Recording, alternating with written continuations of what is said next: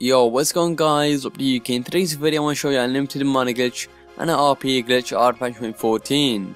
So I'd be highly appreciated drop a like on this video, make sure you stay subscribed for more some GTA 5 content like this, and also come and get this video to at least 100 likes, I'd be highly appreciated.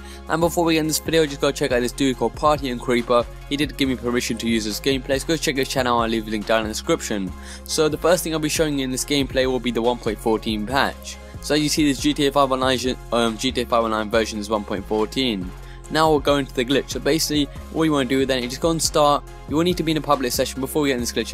You will need to be in a public session. The public session will need to be around about full, so we'll create a lag.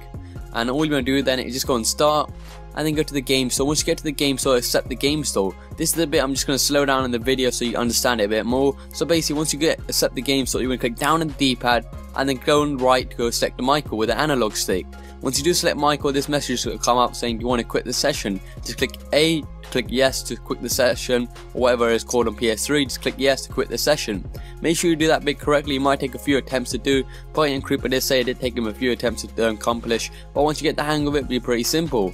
After that, once you have set the game store, set the quit session, and it should say loading, and then it should say quit session. You just want to back out the game store once it starts loading, and then once you do back out the game store, it should say quitting session.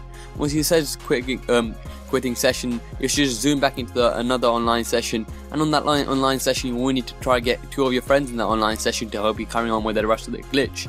So once you are in that online session, you'll be Michael, as you did select Michael as a character. All you want to do then is basically call Lester. Once you do call Lester, put a bounty on one of your friends. Now that bounty will keep going on your friends, and it will just be infinity, so it won't disappear, and you will earn a shit ton of RP and money by doing this glitch. That's basically it, guys. I hope you enjoyed today's unlimited money glitch on patch 14 and unlimited RP glitch on patch 14. And also, if you do get frozen once you get into the online session, just as a quick tip, just go to the game store and then back out, and then you should be able to put a less of the bounty in and all that good stuff. So that's basically it, guys. So thank you for watching. Peace.